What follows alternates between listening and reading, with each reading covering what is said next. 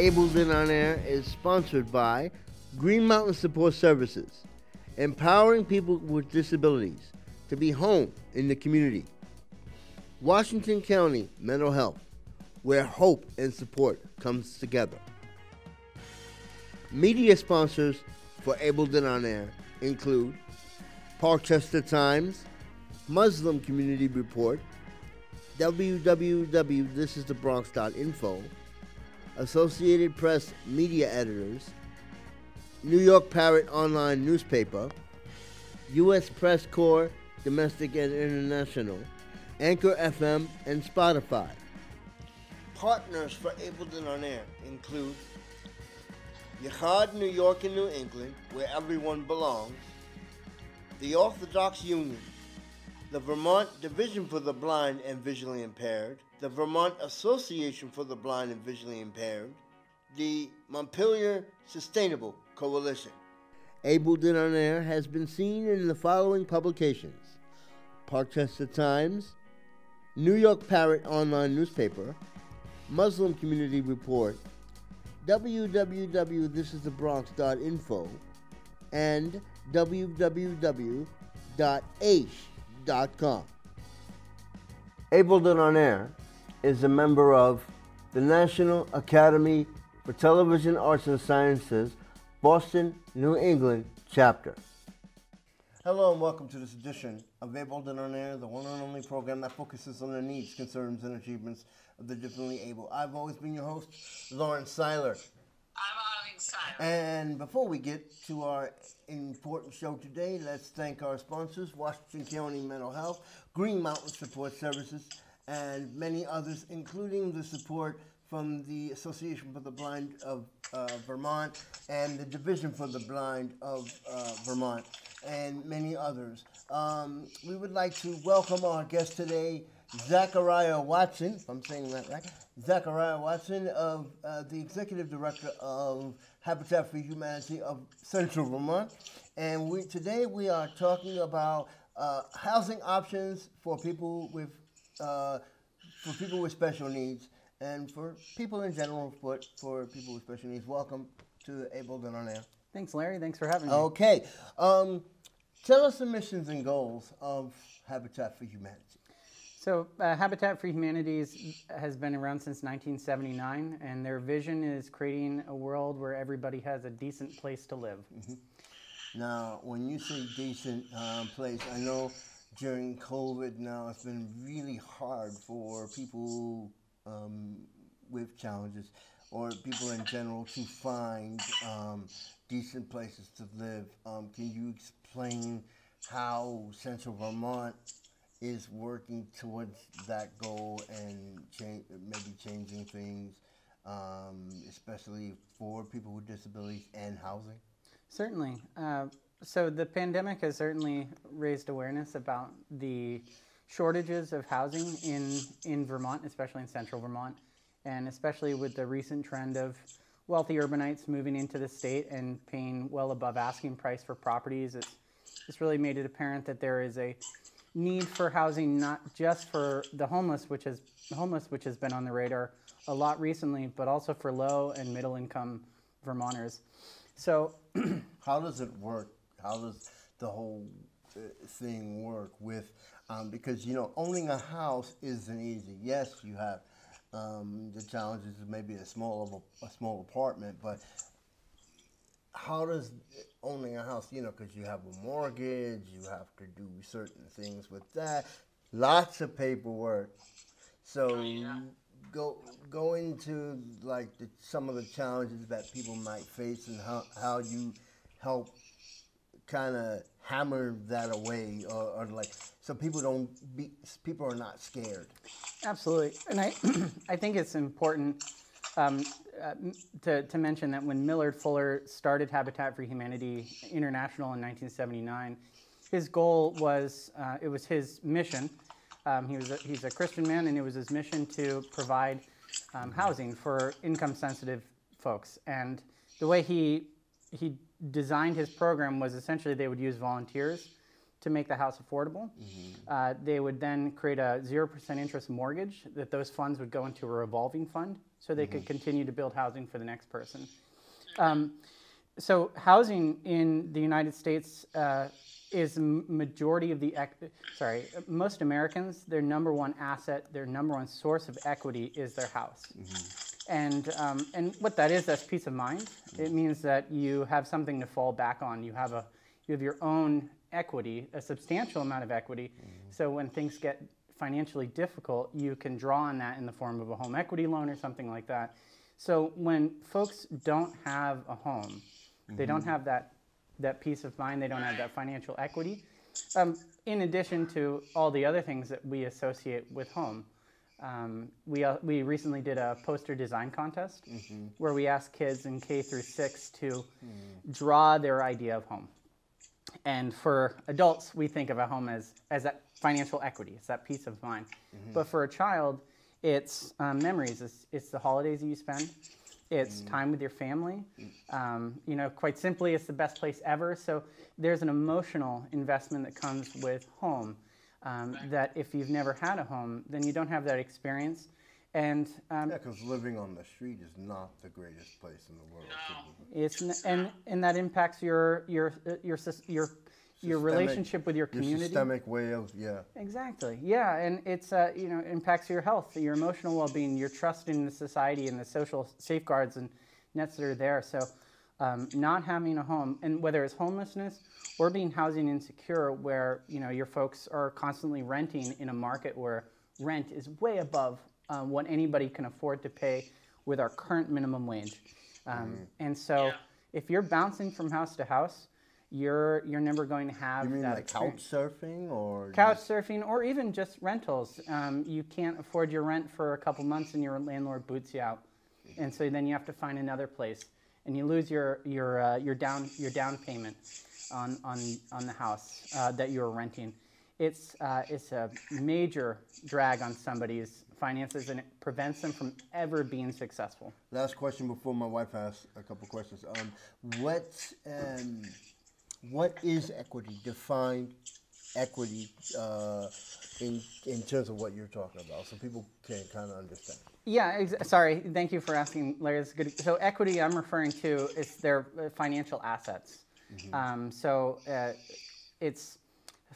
like I said, in this case, it's the house. It's how much money you've paid towards your mortgage, and that amount that you've paid towards your mortgage, that you own that amount of the house, plus the value of the appreciation of the home as well. Which is, can you give me an example? well, so through us, we have a shared equity model where an individual, we provide a mortgage for our homeowners that's based on what they can pay, not on the actual value of the home. Yeah. And then if they choose to resell that house down the line, they receive 25% of appreciation in addition to the amount that they've actually paid towards the mortgage. You want to ask a couple questions? Go ahead. Yes. Take your time. How many houses have you built so far? Since 1989, we've built, rehabbed, or recycled 30 homes. What does it mean by rehabbed? Rehabbed is it's repair work. It's you have an existing structure that you're working to bring up to livable standards. Surprisingly, about a third of the houses for sale right now in Washington County are for very low-income families. Wow. But you buy the house, you get it for really cheap, but then you need to put $50,000 to $100,000 of work into it. It's not actually affordable for somebody that's low income. So rehabs are an important part of the future of affordable housing in Vermont. We have a lot of old housing stock that needs some work to make it so it's livable for. I could imagine, yeah. Right. Okay. Now, in terms of since we talk about accessibility here, let's say someone who is special needs, who works, and wants other options in terms of not having an apartment. Because, to be honest with you, Mr. Watson, in my opinion, small apartments are not conducive to people with mobility impairments. So how can Habitat for Humanity, or how does Habitat for Humanity make a house accessible for people with special needs who want that house? Excuse me. Take it. Well, so we actually don't design our house until we find our homeowner. And that means that whoever we select, depending on their family size, their accessibility issues, we design that house for that person. And so if somebody with mobility challenges applies for our program and they're accepted through our homeownership program, we would make the house universally accessible. Or barrier-free? What's that? What's the difference between that and barrier-free? I'm not really sure. Okay. Well, barrier-free means like accessible bathroom, yes. Larger room so wheelchair can get in there, etc. Exactly. So universally accessible means that all the hallways are a certain width, all the outlets are a certain height. It means that the bathrooms have stress bars that somebody can use either in the bathroom, bathtub, or next to the toilet. There's a bunch of specifications that you need to meet to make a house universally accessible, and obviously 2 stories doesn't make sense for somebody that's in a wheelchair.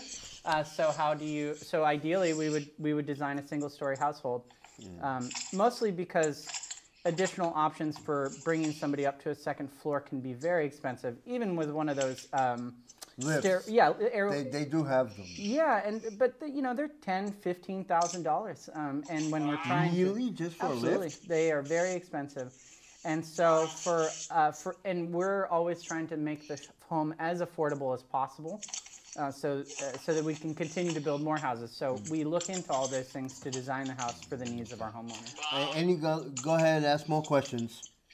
Have you ever built a tiny house? Because they have. In Washington County, they have tiny houses. So what's the difference between a house and then a tiny house? Or like with your partners, like what are some of the partners that Habitat for Humanity has with building a house? Like, do you work with WheelPad and some other so most of our houses, I would say majority of them are single-family households that have 3 bedrooms, 1.5 bath, and about 1,200 square feet. So we've never built a tiny house before. It's something we've considered. So I think for us, the concern with a tiny house is the resale value.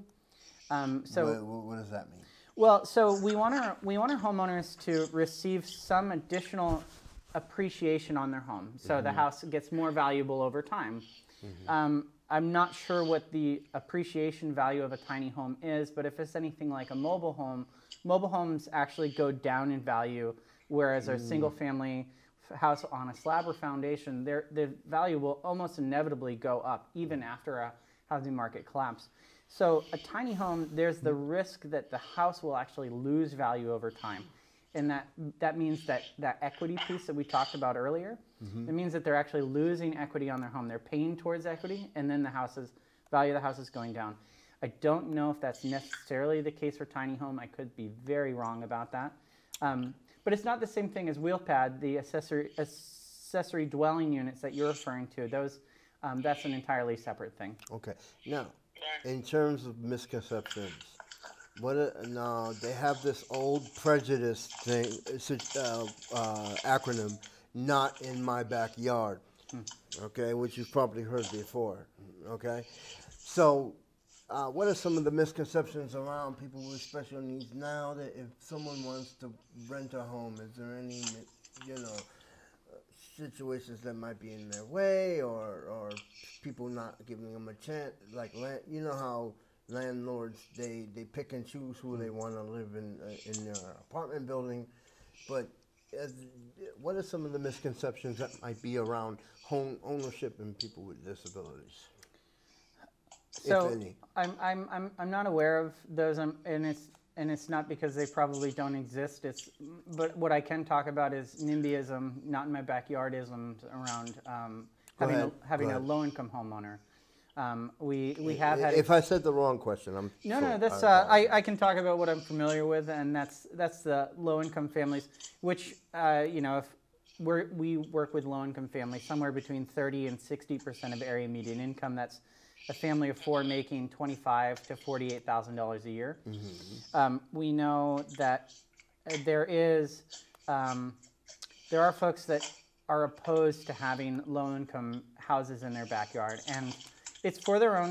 It's for the interest of their equity. I think there's some fear that by having a lower-income house in their neighborhood, that it'll bring down the value of their home. It's not the person living in that home. It's the home itself. The home itself. I mean, there are certainly misconceptions about the type of folks that might be low income. And those are misconceptions. Like I said, there's fears of,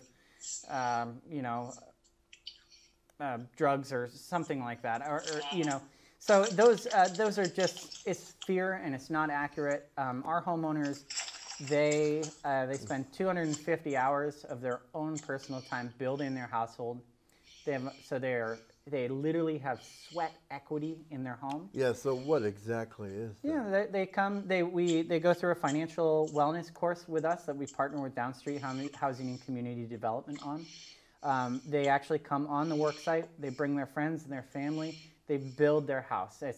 They put their own sweat into the house. So there's a financial there's a sweat investment in addition to they own the home. And which is way different than renting, because it means that they are really building their equity. They're part of that community. And so I think that there might be some fears around low-income neighborhoods, where there's a high percentage of rental rates. That's not the same things you see from home ownership. Okay. Go ahead with more questions, Arlene. Go ahead, take your time.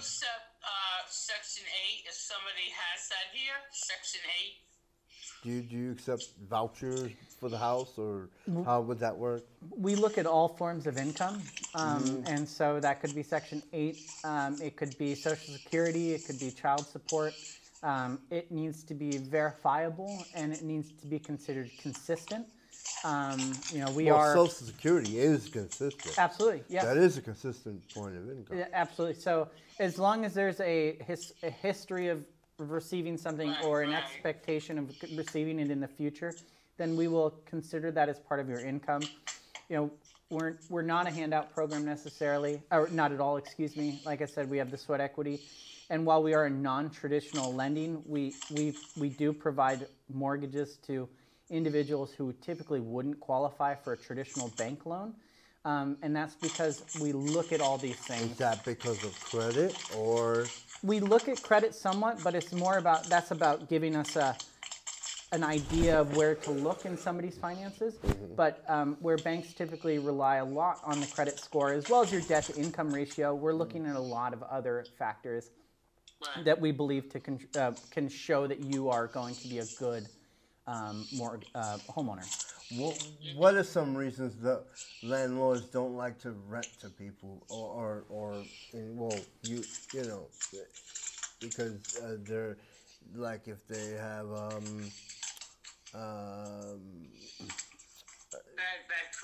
bad credit or a criminal record, do you guys look at any of those things to work with folks? We do look at our homeowners have to, one of the other requirements is that our homeowners need to be in need of housing, which means that, their housing is too expensive. It means that they're in an unsafe conditions. They don't have adequate resources like kitchens or enough bedrooms for their family members, or the rent is too expensive. Or the apartment is way too small. Or the apartment's too small. We look into a number of things that really qualify somebody as being in need of housing. We do ask for references from current and past landlords. If you've been somewhere for less than 2 years, we ask for a reference from the previous landlords.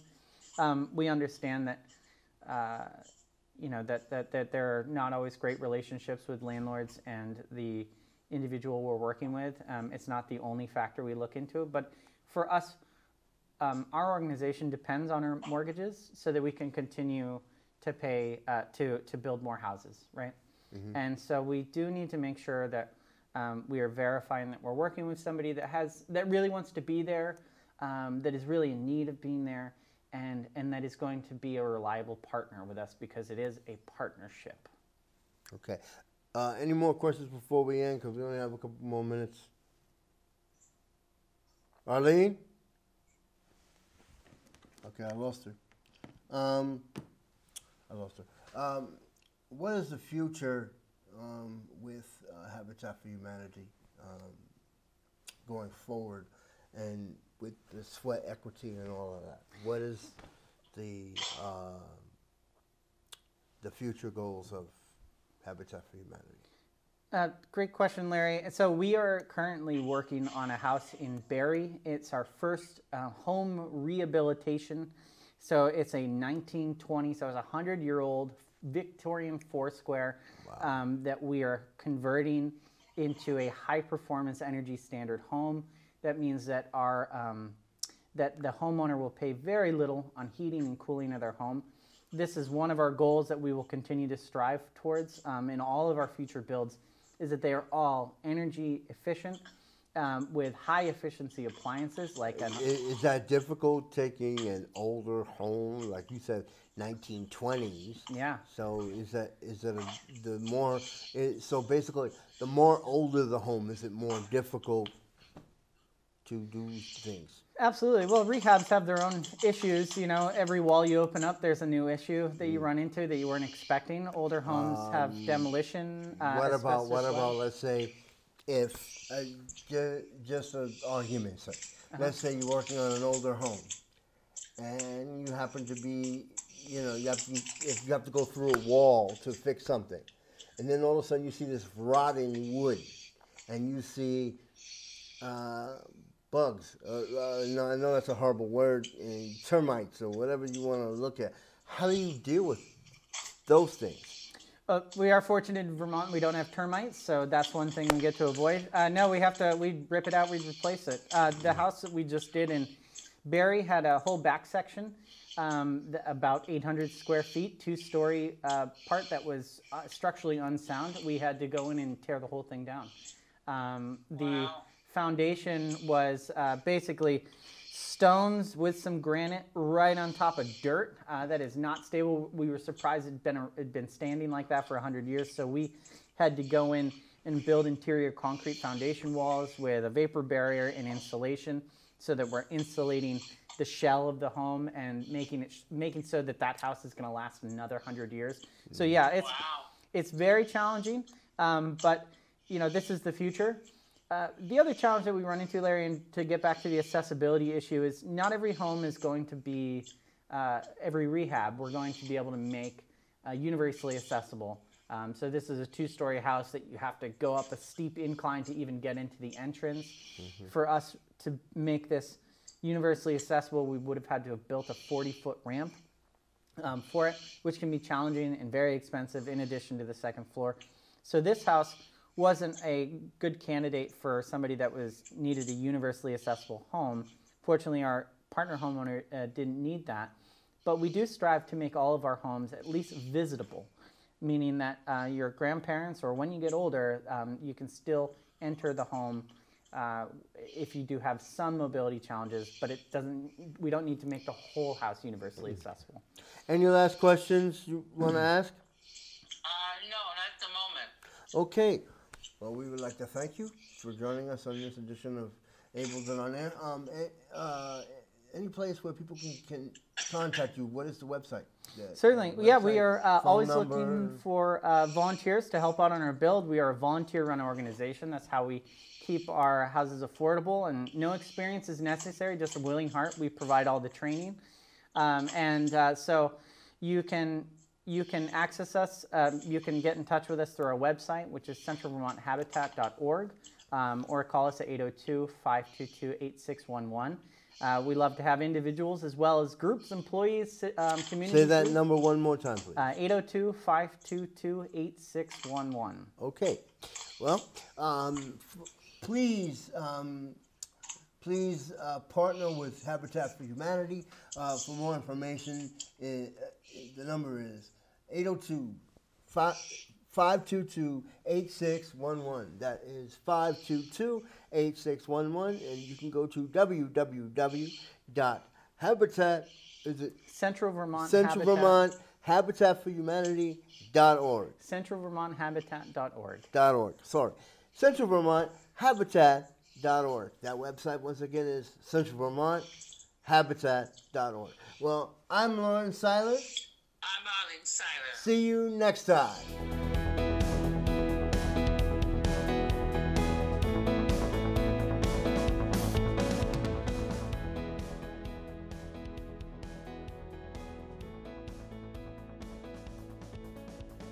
Ableton On Air is sponsored by Green Mountain Support Services, empowering people with disabilities to be home in the community. Washington County Mental Health, where hope and support comes together. Media sponsors for Ableton On Air include Parkchester Times, Muslim Community Report, www.thisisthebronx.info, Associated Press Media Editors, New York Parrot Online Newspaper, U.S. Press Corps, Domestic and International, Anchor FM, and Spotify. Partners for Ableton On Air include Yachad, New York and New England, where everyone belongs, the Orthodox Union, the Vermont Division for the Blind and Visually Impaired, the Vermont Association for the Blind and Visually Impaired, the Montpelier Sustainable Coalition. Ableton On Air has been seen in the following publications: Parkchester Times, New York Parrot Online Newspaper, Muslim Community Report, www.thisisthebronx.info, and www.aish.com. Ableton On Air is a member of the National Academy for Television Arts and Sciences, Boston, New England chapter.